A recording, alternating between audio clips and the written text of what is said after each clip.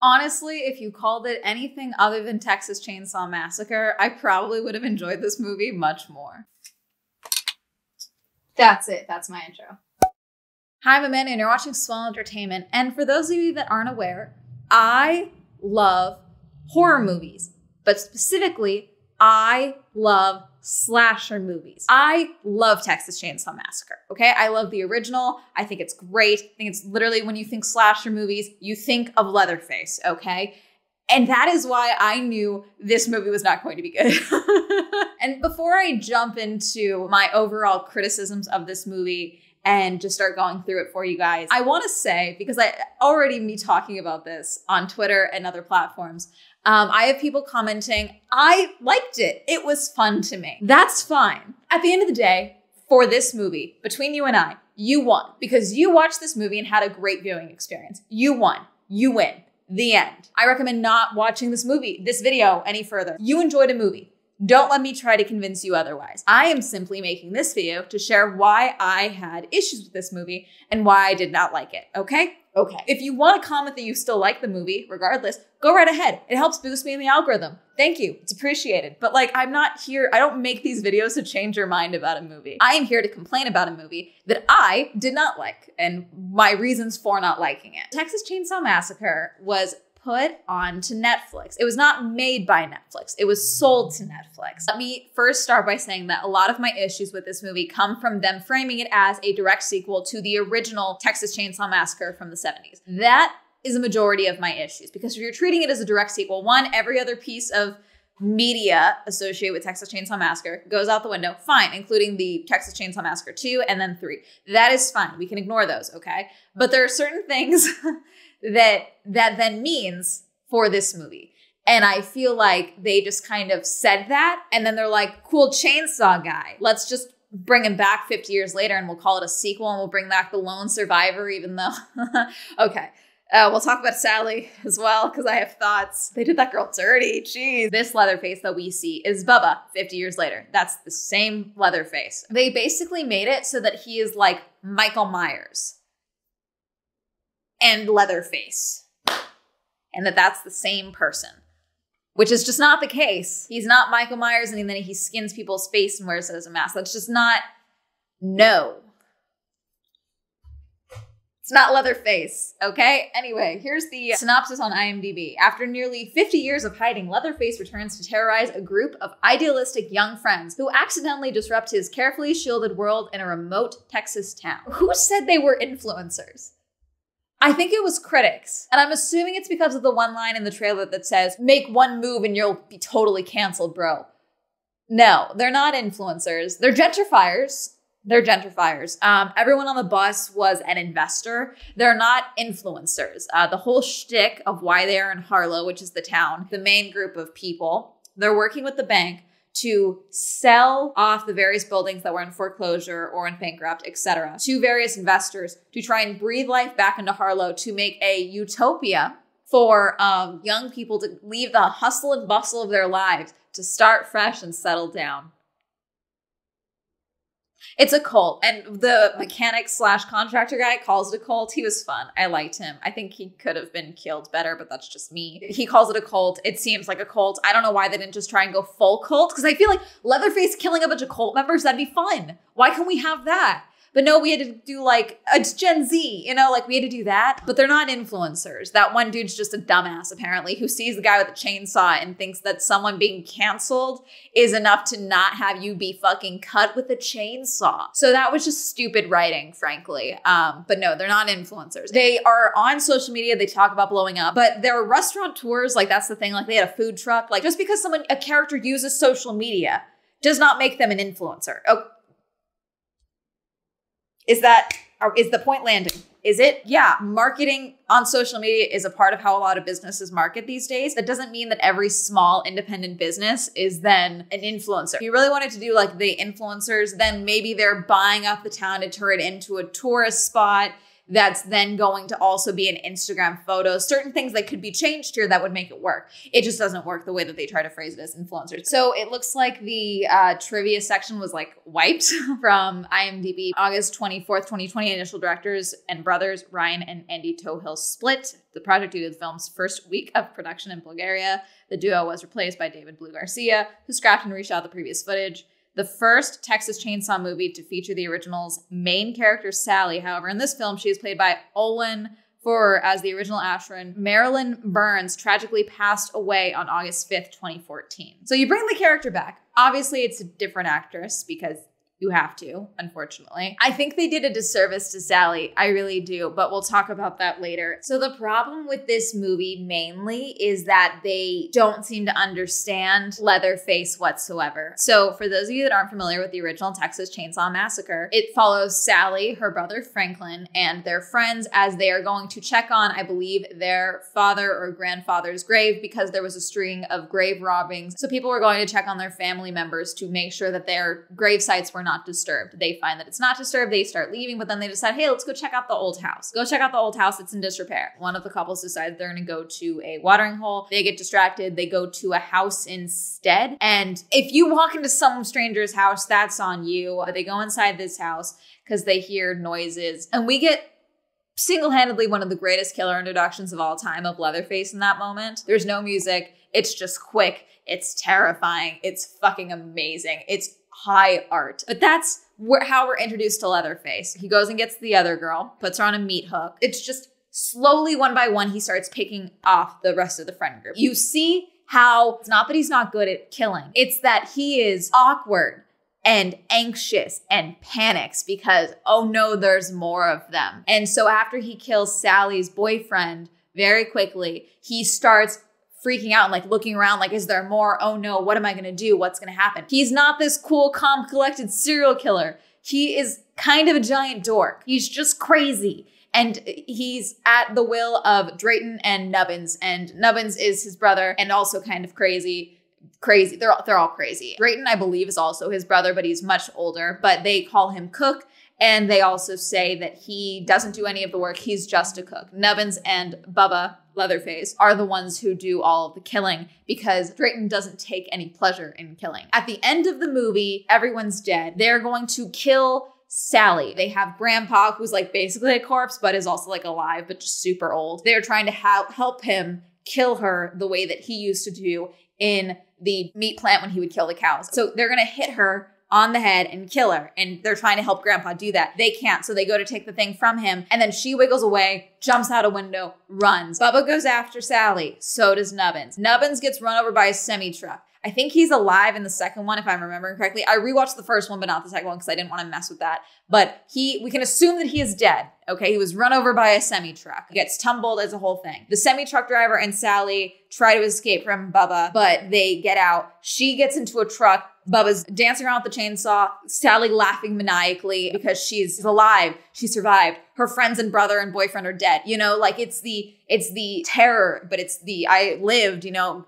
psychologically breaking. And we saw that earlier on in the film when she is sitting at the table and basically being told that they're going to kill her. And she's just sitting there with them. You know, like we see that psychological torture of being the final girl, basically. And so that's the end of the movie. And then now this movie is taking place 50 years later. Throughout the movie, the original Texas Chainsaw Massacre, I believe we see Bubba in 3 different masks. The mask he's wearing when he's killing everyone. The mask he wears when Cook is like scalding him for leaving the house and Nubbins leaving him alone and him making a mess of the girls and all of that. And it's like, where are they? And he's like trying to explain like, oh no, they're here. I did good. Don't get mad at me. Like he's explaining, but he doesn't talk fully. He's like squeaking in a sense and like explaining things. He's wearing one mask and then he has a different mask that he wears to dinner. And that's the mask that we see at the end of the movie. That's the one with the makeup and everything on it because he likes to look pretty. He wants to look nice. He has various masks for different things. He has his killing mask. He has his everyday mask. He has his dinner party mask. And you know what? Good for him. Be the best you. When the trailer first came out for the new Texas Chainsaw Massacre, I had issues with it, okay? I was like, the mask looks like shit. And in the movie, it makes sense why the mask looks like shit because, okay.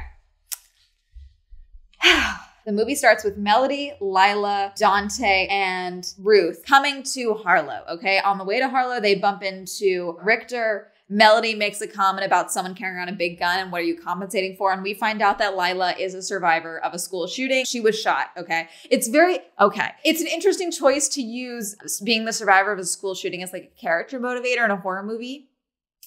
Interesting. They are on their way to Harlow because they are basically turning it into what Dante calls Dante-topia. It's basically just going to be like a new town. They're breathing life into it. Again, they're gentrifiers. They're like, we're going to give it a facelift and sell it off and X, Y, and Z. All these young, hot people are going to come in and make restaurants and look how much money we can make from a food cart that we did here. And we're going to make it a restaurant here. Like that's what it's a cult under the guise of gentrification. Okay. That's what it is. Okay.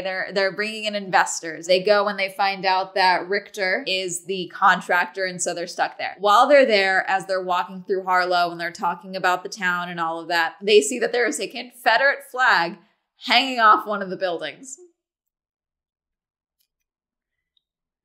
Choices were made with this movie. I mean, they're in the deep south of Texas, but still, I think choices were made because they tried to make a lot of commentary and I don't think a lot of it worked out. But Dante's like, okay, we'll go get it down. They walk into this house, but they also are under the impression that they own everything currently. Like everyone's been evicted who was still there. So they go into this house and they go to get the flag down. When they're there, they find orphanage woman. You with someone wearing this woman's face and you have the audacity to not even put her in the IMDb page? What the fuck? The woman who is the owner of the orphanage and took care of all these boys is still living there and she's on oxygen and she's still like, I can't leave. Like, this is my house. The stuff with the bank got all worked out. I have the title to the house. And they're like, no, we have the title. That's not possible. As they are talking, the cops show up because they're going to escort her out because you're supposed to leave. It's like a whole, it's upsetting, but it happens so quickly that I can't even it's confusing the way that it's done. I do think there was a way they could have done this where it is more like, hey, fuck all of you, like that. I think there was a way to do that. But I don't think it worked out. Then we just see Bubba standing at the top of the stairs, Leatherface. She just calls him my boy or whatever. It's the last of the boys. And she says, that's why I can't leave. This is the home he knows. I can't leave because I need to take care of him. She throws up. She's having a panic attack or a heart attack because again, they're kicking her out of her home. And I'm assuming they were trying to make it seem like she believes that she's the only reason he's not murdering people. They are like, okay, we're going to take her to the hospital. The cops are going to escort her. Leatherface is going to go with her, but obviously they don't call him Leatherface. And I don't think they call him Bubba at any point. Yeah, even in here, it's on Leatherface. It's Bubba. That's who it is, okay? We never really see his face, not really. It's always in shadow. His hair's in his face. There's no personality to Leatherface whatsoever in this movie. Whereas I think the original Texas Chainsaw Massacre gave Bubba a personality. Ruth, who is the fiance of Dante, is like, you guys can't leave because the investors pull up as they're leaving. Like, you guys can't leave and someone needs to go with her. One of us should go with her so she's not alone with her son. On the way, leaving Harlow, she dies. The woman dies. The old woman, mama dies. Bubba is trying to desperately to get her to breathe the oxygen. And again, I think a little more franticness would have been good. A little more panic. Maybe even hell, shake the woman. I don't know. Something that implies that he might be a giant child. I don't know. But the sheriff that's back there with them stops him and is like, it's fine. And then so he goes to reach for his gun because Bubba's terrifying. Leatherface is Michael Myers, apparently. Again, just takes his wrist, snaps the bone, and then stabs him in the neck with his own. What is this? This isn't a femur. I'm an English major. Stabs him in the neck with his own arm bone. Compound fracture just to the neck. As they're scrambling, gun goes off and shoots the other guy in the face or the neck. They crash into a tractor thing in the middle of the field. Ruth is out. They're all unconscious. The guy in the back is dead. Woman's dead. Bubba then takes the woman, drags her out, and skins her face off. And just plops it onto his. That, in conjunction with how he acts later when he gets back to Harlow, implies that he does this because he is trying to, pay tribute to her. Be her. Bring her back to life. Not that he wants to be pretty, wants to hide his face, X, Y, and Z. There's implications versus the source material. Again, so it's And before someone says, yeah, they made things different, then don't call it a direct sequel. What we got doesn't fit. They were cannibals before this, okay? They ate human meat. There's no cannibalism mentioned in this whatsoever. I don't even think he consumes human flesh at any point in this movie. So is he just not a cannibal? Is he just not a cannibal now? And then also, like, he's just been a good person this whole time? Or was it because he cared about her? He wanted to make her happy. That's one thing. Because if that was the case, then wouldn't you think there would be a little more, like, fight for himself because she passed away and all of, like, I don't know. I feel like there's certain things that were introduced and then they're like, oh, this is his reason. It's a revenge story. And I'm like, one, you do know there are other motivations for storytelling than just revenge. Just saying, sometimes people are just crazy. Sometimes people just want to be cannibals and they like killing because that's his whole thing. He liked killing. Doesn't make him ex machina of fucking cannibals, okay? Jeez. Drayton wasn't dead at the end of the original. Neither was Grandpa, okay? He was barely alive, but he was alive. So is this directly they went on the run and she took him in? Did Drayton just say, hey, fucking good luck. I'm Audi 9000, go fuck yourself. And then he went in and lived there to hide out from the terror that he had caused of Sally getting away and his family being upset. Because I think that alone, he would be against anyone being like, I'll take care. Like, I feel like that, like there's hostility that would come with someone trying to be like, I'll be your mother. You know, like there's certain things that could work here that you have the groundwork for that are just not working. Anyway, we get that one scene from the trailer of him standing up wearing the woman's face. It would be way better if it wasn't done in 0.2 seconds. It's so quick. Side note, the mask looks like shit because it's just literally slapped onto his face. That would not stay, especially everything that's going on. It would fall off at some point. It'd be interesting if at some point when he gets the chainsaw, he gets on a different mask. Like he secretly held on to all of his masks. He's been taking care of them. He's been hiding them. But no. Anyway, he goes back to Harlow. Oh, he kills Ruth, like just cuts her in the stomach, kills everyone and leaves. Ruth gets off a radio call though. And so someone at the gas station is like, here's the call. And it's like, he's wearing her face and he knows it's Leatherface. So he says, get me Sally Hardesty because she's been a ranger. We are then introduced to Sally in this movie. She is butchering meat in like a slaughterhouse in a barn area. Listen, trust me, if me and my friends went on a road trip and then I was the lone survivor and I and all my friends were killed or about to be killed, speaking about us and about people like they were meat to be butchered when also talking about butchering animals, at the very least, I'm a vegetarian now. I would never I wouldn't be able to look at meat ever again, okay? You want to get me to be a vegetarian? That would do it. I think her working with meat, consuming meat, I disagree, okay? And before someone's like, become the thing you were fighting. No, I don't think so. I think the most consistent, the logical evolution of surviving something like that is you are now a vegetarian. And so anyway, she's been on a 50-year revenge mission because apparently no one knows anything other than vengeance. Ruth had sent a text to Melody when the woman died in the car before everything went to shit with Leatherface. They know that the woman died. They know that what they did, trying to evict her from her home, caused her to have the attack that caused her to die. So they are talking about like, oh, we can't do this. We need to get everyone out of here. I'm taking my sister and I'm leaving because Melody and Lila are sisters. Dante's like, no, we're not leaving. It's sad. She was old, but she didn't live in the house. Like Dante's kind of a dick. Then Richter shows up and takes their keys, takes the bus keys, so they don't have the keys to their Tesla or the keys to the bus that all the investors came in on. And he's like, I heard that lady died because of what you did. Prove that you owned the house or you're not getting these keys back. They now go to where they have all the deeds and all the paperwork and they're looking for the title of the house that she was living in with Bubba. They do not find it. And they're like, okay, so if you don't have it, it's in the office. Because they say it's in the office. Then it's not going to be in the house. So they go back into the house to look for the title. While there, Bubba comes back. Yay. Kills Dante. Down.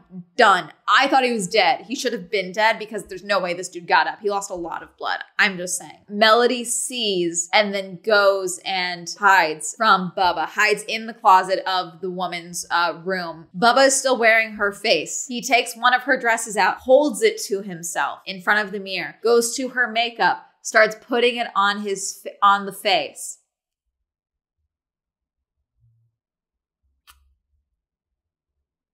I think you thought you were doing something, but I don't think you did what you thought you were doing. It seems more like he's trying to bring her back versus he wants to be like her. You know, like it seems like he's trying to connect with her in a different way than like, oh, I want to be pretty because she was nice and kind and I can be good. I can be better. I don't have to kill people. I can still, like, it's the, like, there's something here, but it's not meshing. I don't think you understood the character.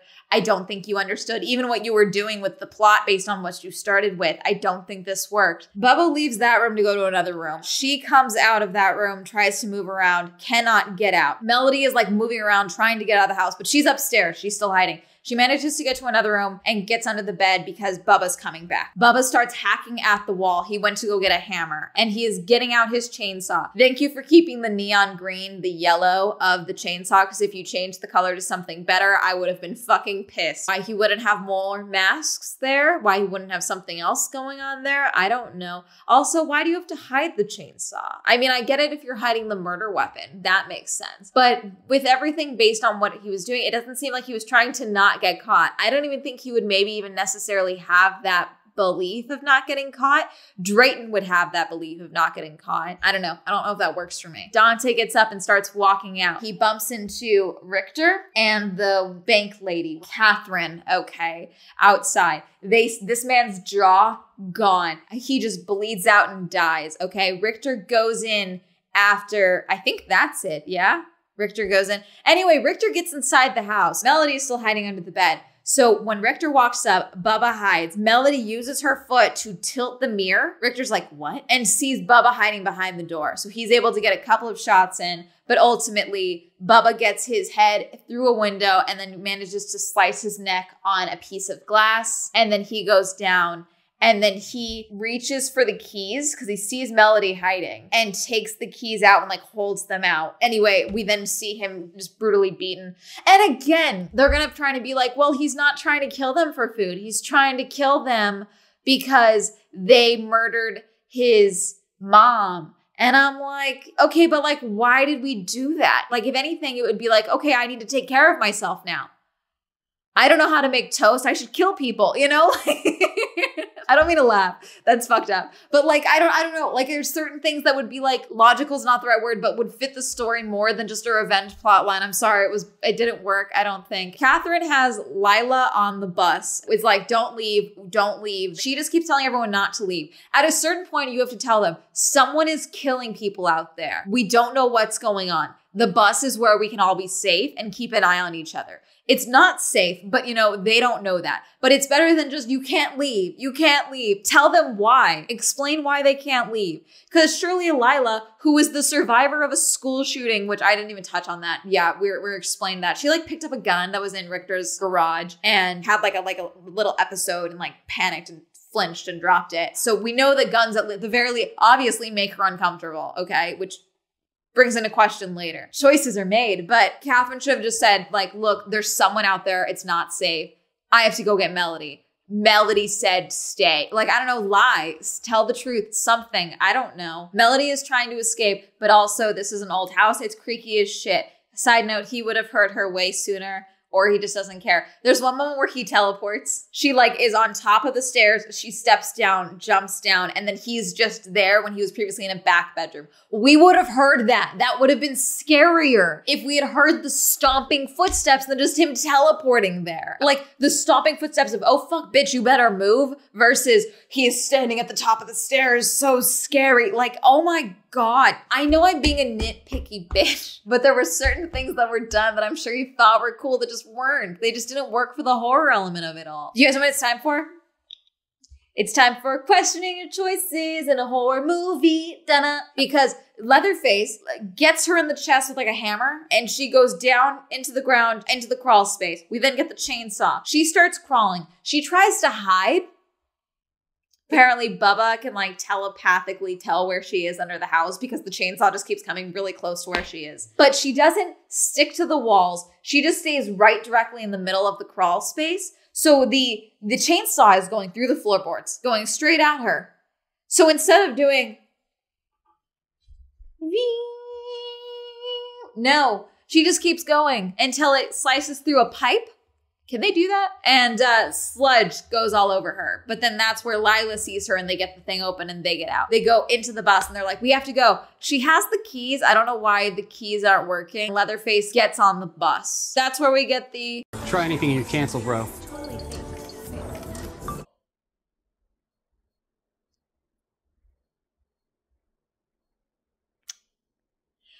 Still stupid writing, that's my opinion. Anyway, so we get the massacre scene, obviously, which was cool. I just think that's, I mean, someone's coming at you with a chainsaw. See, I have the power of hindsight in this, so I can't complain or criticize the behaviors of the people inside the bus because you're in an enclosed space. They've been drinking, they've been partying. You're not going to make the most logical sound conclusions when there's a madman with a chainsaw coming at you in an enclosed space. And again, he's 6'4". I understand why someone's not like, oh, okay, while he's killing this person, I'm going to go down and try and squeeze past because he came in one side. I should try and go that way. But no. At some point, though, Catherine is able to open one of the side doors, like the windows. They couldn't have done that the whole time. It wasn't like it was stuck. It would just... And then she gets sawed in half. But, you know, Lila and Melody lock themselves in the bathroom and they realize there's a skylight. Lila gets up. Melody can't because then the chainsaw comes through and she's like, he's just going to get me. He reaches through. This is good. He reaches through and then like unlocks the door, but it takes him a minute. So she takes out the chainsaw corkscrew that they were selling at the gas station because of course it's 2022. They're going to profit off of the massacre from 50 years ago because it's a commentary on modern true crime, I'm assuming. Anyway, it's a corkscrew that Lila bought her, stabs it into his forearm. It just starts spurting blood, but she just stabbed it. She didn't like twist it. Did it hit a vein? This is my issue with horror movies right now. It's like, I have no problem with gore, no problem. But like your injury to pain to survival rate needs to be consistent. I can have suspension of disbelief. But if some person dies from one wound and then a similar wound in the same area a person is able to live through, fuck you, okay? No. There's very slight deviation with our organs, in my opinion. I'm also an English major, so I don't know fully, but still, I have questions. They are able to pull Melody up and then run. That's where they find Sally. She pulls up. She gets them in the car. And then Sally, a woman who survived a madman 50 years ago, who watched him carve up her brother in his wheelchair in front of her, who knows that they killed the rest of her friends, that she was nearly killed by. She has no problem using these two young women as bait and potentially traumatizing them for life so that she can fulfill her revenge mission. Really? That, I think, no. That's just me, though. Maybe she is one-track minded. Maybe she doesn't care. Maybe she's going the peacemaker route. She doesn't care how many men, women, and children she has to kill Leatherface. She says, you're the one he's after. He won't stop until he gets you. Why would she know that? He wasn't after you because you did something to him 50 years ago in the original Texas Chainsaw Massacre. He was after you because he was hungry and you were pretty. That's kind of it. Like you were the last one of your friends who had seen what he had done. That's like he was keeping his family safe and making dinner and giving grandpa a chance to relive the glory days of killing cattle. Like that's it. It wasn't like you did something to him and he was after you. So I don't know why you would assume that he's after them when they're just the two that lived. Like, I mean, now it'd be understandable. Like, you're the last two survivors. Okay, he's going to get you. He's going to come after you. Like, but it's not like you're the one he wants. Like, that doesn't make sense. Like, the writing could have tweaked and it would have fit. It would have been fine. So she goes after Leatherface. They are in the car. They're just screaming and she's just like stone-faced getting her guns out. Leatherface pulls up with a chainsaw. And Sally is like, names off all of her friends and her brother, and then is like, what's my name?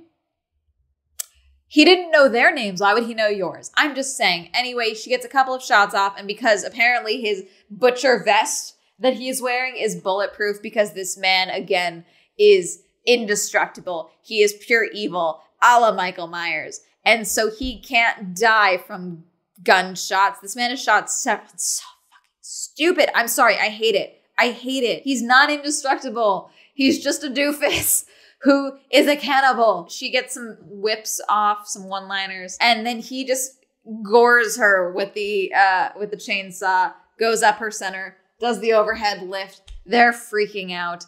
And he like tosses her aside. They try to drive into him, but they crash. And then Melody is pinned with a pole in her leg, and they know he's coming. They know that Leatherface is coming. Melody says, I'm the one he wants. I'm sorry I brought us here. He's gonna kill me right now. You need to go. My leg is pinned. You need to leave. You need to go home. You need to go right now. You need to get out.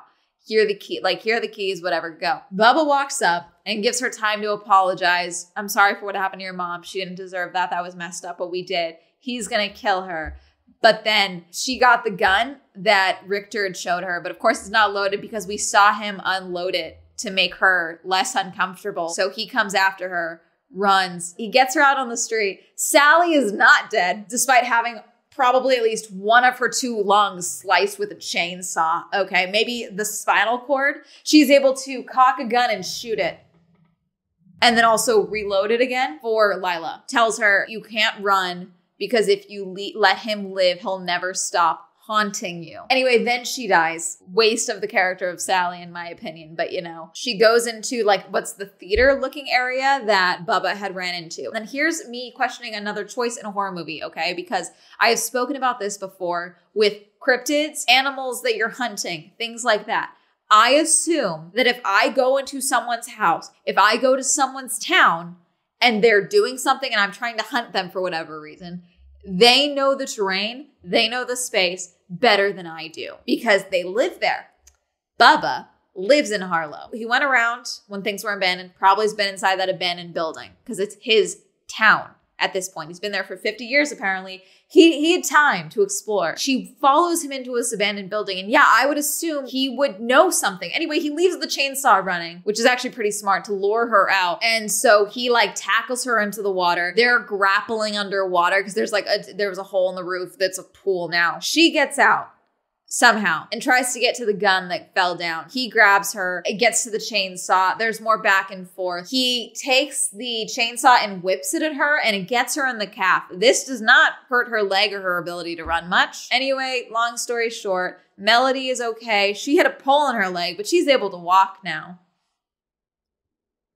Okay, I get it. Adrenaline, sisterly love, but still. They tag team Leatherface. She goes over and chokes him out. They get a couple of shots off. Again, somehow he's not dead from all these shots. Gets into the water, goes down. The mask never falls off his face, not once. If it had fallen off and he had panicked and fumbled it for some, I don't know, give him something to fumble with. That'd be good. That's the character. But anyway, they think they've lived. Now it's daytime. They get in their Tesla. They're talking about going home. They're talking about leaving. This is still, I'm sorry, I don't mean to smile, but this is the funniest ending to a movie in a while.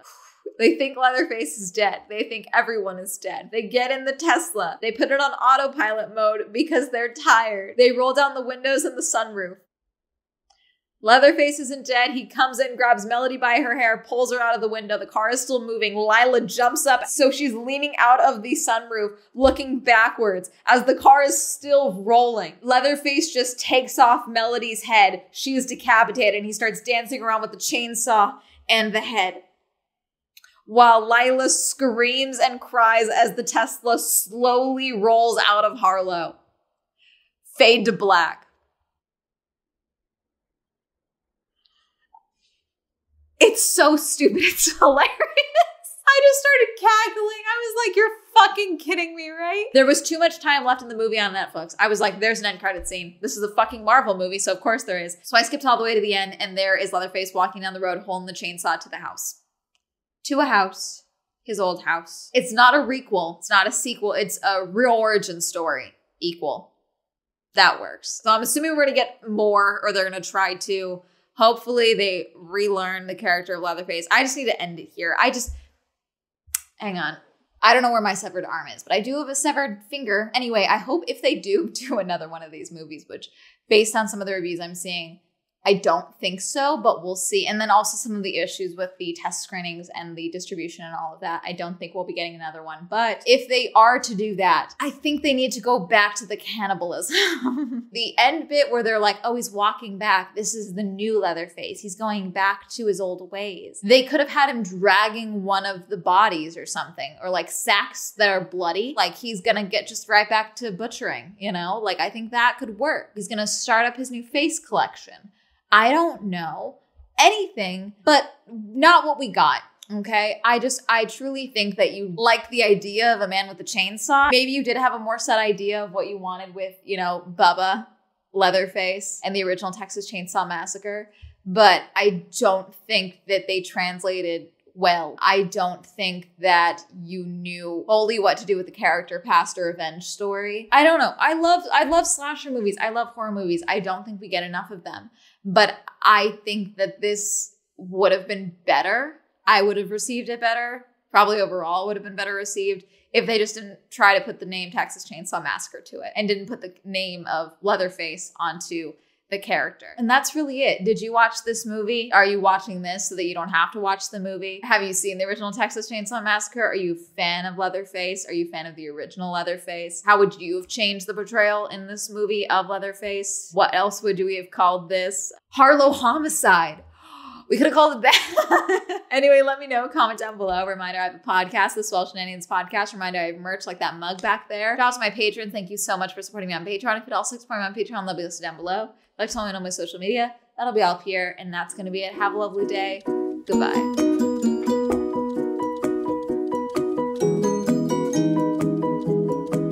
I'm just trying to understand how you watch the original Texas Chainsaw Massacre and then you write a movie where he's like Rambo of butchers, you know? Like, I don't think that was the case. Part of what was scary about him was that he was deadly, but he wasn't brilliant about it. Does that make sense? Like that's the, like he was kind of a big doofus and he panicked and he freaked out and you realized, oh, he just doesn't know what else to do because someone's in his fucking house right now. So he's just going to kill him. Like that's part of the terror. It's not like he's like, oh yes, I'm going to lure this young girl into this area with my chainsaw and then attack. Like, I don't think so. Thank you, Audrey, Allen, Cameron, Christopher, Chris, Cody, Colton, Crash, PC, Devin, Dirty One, Don, Elliot, Evan, Feckles, Hopeless, Hollow, Jocko, Ray, Joe, John M, Jordan, Joseph, Kenny, Kevin, Kim, Kristen, Lamb, Lex, Lisa, Louise, Matt, O, Matthew S, Meme Lord the Red, Michael, J, Nathaniel, Pat, Penn, Richard, Rob, Robert Ross, Sam, Serena, Skylar, Simon, Tosh, Timothy, Tom, Wendy, Williams, Endries, Wink.